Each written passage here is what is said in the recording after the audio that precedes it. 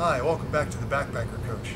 Today I wanted to talk to you about something very important, and it's buying the sleeping bag that's right for you, and also learning how to find the right temperature of what the real temperature is of a sleeping bag. That's something that is not really shown out there, and I wanted to show you how to find that, so no matter what sleeping bag you have, you will know how to actually rate it, so you know whether it's going to work for you in no matter what condition. So before I do that though, I kind of wanted to tell you a little story about kind of how I've grown up through camping and how I kind of came to where I was at. So if you look back at the photos way back a long time ago, that's me there. You can see I started out when I was very young. I really loved I loved camping, and I loved the whole thing. I grew up, camping. You can see the next picture and the next one. I grew up camping. I loved it. There was one problem I had, and that was I was always cold.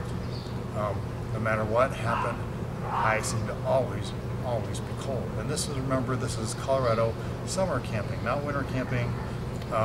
Maybe close to fall, maybe, or maybe the beginning of season, but for the most part it was summer camping, and I was freezing cold. So I wanted to go over with you some of the problems that I faced, and then I wanted to go over with you the solutions, and then how to come about with the correct numbers. So as you know, I had gone camping through the years, and I was always cold, and I finally decided, okay, I'm gonna buy a really nice synthetic sleeping bag. So I went out and I got a 0 degree synthetic sleeping bag. I thought, man, this should work for great. Everything that I was gonna do at the time, I wasn't really sleeping or doing the whole winter camping yet, but I was doing fall, and so I figured this will certainly suit me just fine. So anyway, on one of my hunting trips that I had done, it got down to 19 degrees. And I thought, well, this shouldn't be a problem. My sleeping bag is rated to 0, and I froze my butt off. I was very cold.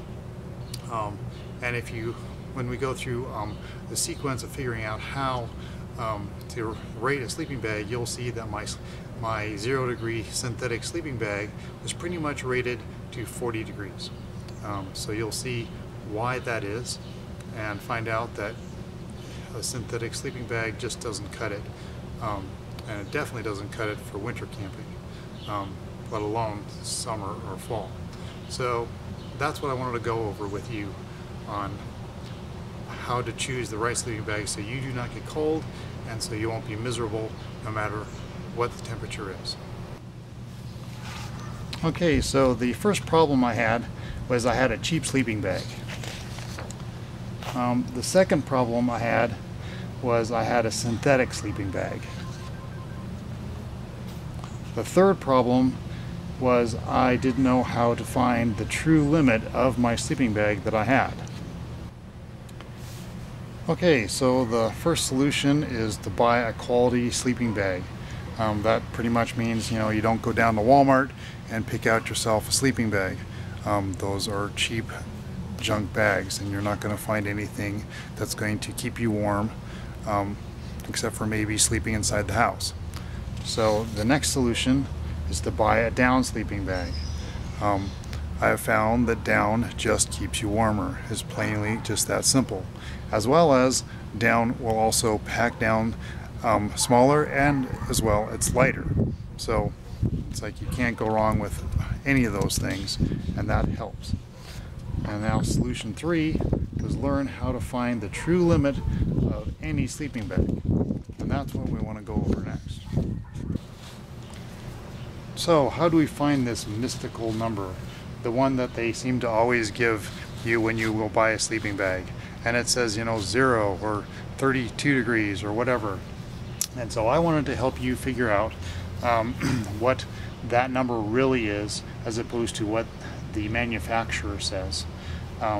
So if you look at that first screen, we have kind of a comfort rating, and then we're going to figure out the true limit of the sleeping bag, and then also there's an upper limit to what you will survive, but you will not definitely not be warm, but you will live. So I wanted to go over that. Alright, the first thing you have to know is what temperature you're going to be sleeping in. So I'm going to be using the Colorado Rockies in the wintertime. So the average for that place is about 10 degrees to about -1. So that's what we're going to use. So the next part is you need to have what your temperature rating of your sleeping bag is, or what you're going to be looking at buying for whatever rating it is. And in this case, I'm going to be using a 0 degree down sleeping bag. Reason why is because I want to excuse me, I would like to emulate what a lot of people buy for their first winter sleeping bag, because once you go past 0 degrees, they do get to be very expensive, and so people typically start and they buy a 0 degree bag, and I will kind of show you why that's not such a good idea. So there we are. We're going to start at a 0 degree bag, and so the first thing that we're going to do is we're going to take off 10 degrees. That's the very first thing. So now if you look at the top, we have the air temperature, and the bottom we have the sleeping bag rating. Now you can see already that the 0 is at the 10 degrees. So if you look at the next slide, you can see the average temperature for winter is already at 10 degrees or colder. So you know that it's going to be easily 10 degrees or much colder than that, probably colder. So what do you think is going to happen? You're going to be cold, because you want to be somewhere in the -5 somewhere area to be. You want to always be above that average. Okay, so next, what you want to do is, if you are a woman or a cold sleeper, take off another 10 degrees. So there, now you see the 0, and if you look up, now it's a 20 degree sleeping bag. Okay, so next, if you buy a good synthetic sleeping bag, take off 20 more degrees. Now if you look up at the 0 and look up, now your 0 degree bag is only a 40 degree bag. Now we're starting to get into where you're going to be really cold if you go winter backpacking with that kind of bag. Okay, next. Now if you buy a cheap synthetic sleeping bag, you take another 10 degrees off.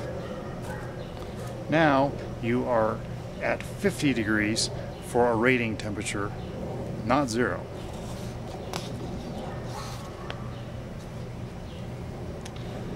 So look where we're at. We see the average winter temperature in Colorado is about, what did we say before? We said about 10 degrees to about -1. And where is it rated at the top? 50.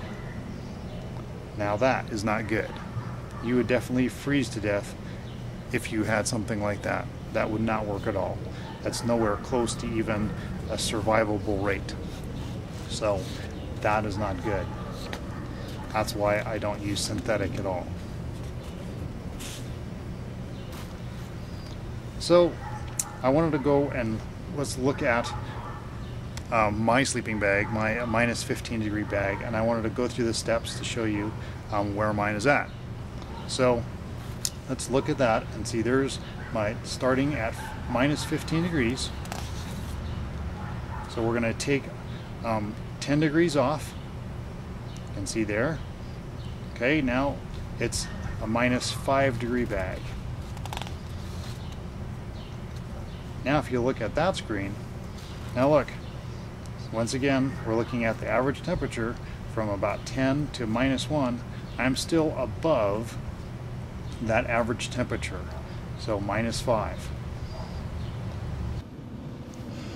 So I'll know if the temperature gets down to -5, then past that the sleeping bag is not going to work very well.